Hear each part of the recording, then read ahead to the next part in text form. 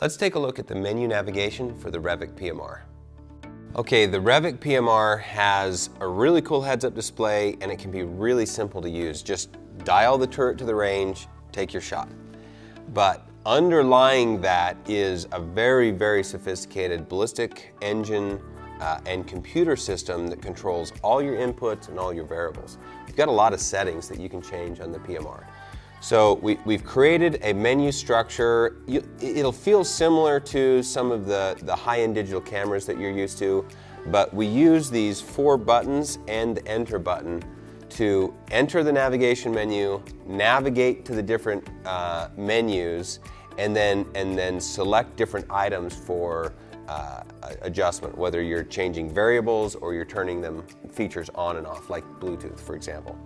So to start with, we need to power up the REVIC, press and hold for 3 seconds, and that takes you to the main display. So from the main display, to enter the navigation menu, all you have to do is press the enter button, short press, and that takes you right to your temperature, pressure, kind of weather module.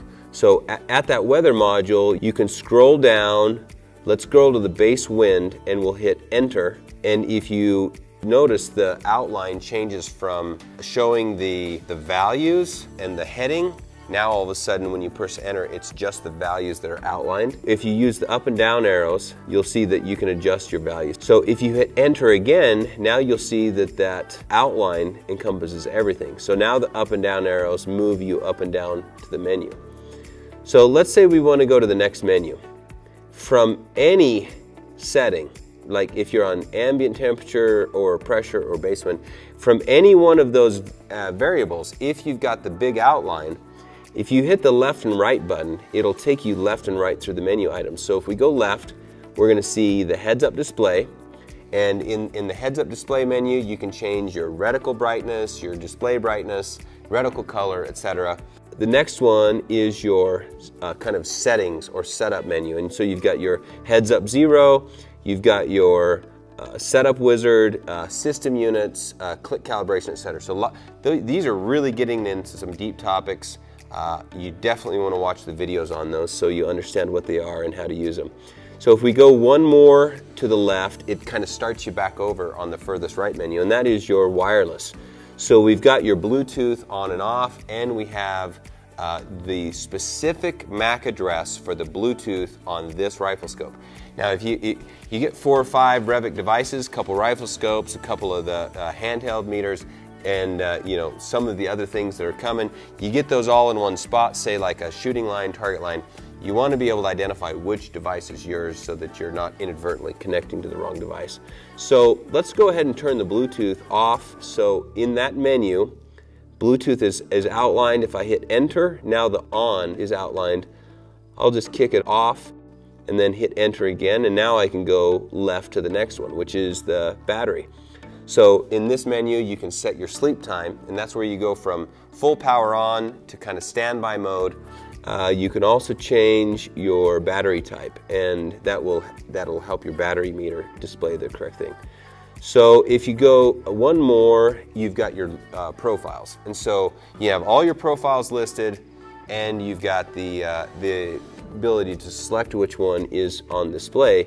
Now you can even deep dive further into this profiles. If you hit enter, you know, rather than outline taking you to a small number, what it does is it shows you your muzzle velocity and BC, and you see a little arrow there that tells you to arrow down. So every one of these variables is editable. So while you have to load a profile on the device, you can adjust in small ways, like your BC, muzzle velocity, etc. And so let's say your barrel's wearing out, or let's say you've shot the gun a lot and the powder temperature factor and barrel fouling condition wants to bring the speed up, or you change a lot of ammunition and the BC changes a little. You can tune that right there on the device. You don't have to go back to the app. So pretty cool information there. So let's navigate back out of there. And so the last one is the center heads-up menu, and that's kind of your compass. And so that's kind of a vector-related one. You've got azimuth, latitude, true north, and calibration. So pretty much there's some more setup information that's there. And you can also do some things like turn on and off some of the sensors and some of the corrections that we're doing in the ballistics. So as you're navigating through the menu, one of the things you're going to notice is if you don't make any arrow adjustments or entries, it kind of takes you away from the navigation back to the main display pretty quickly. You've got about 1.5 seconds to make an entry, otherwise it's going to kick you back.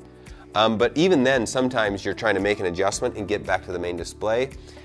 If you do a press and hold for a second, then you'll kick out of the navigation and it'll take you back to the main display. So a couple ways to exit: press and hold to enter, or just let it time out and it'll take you back.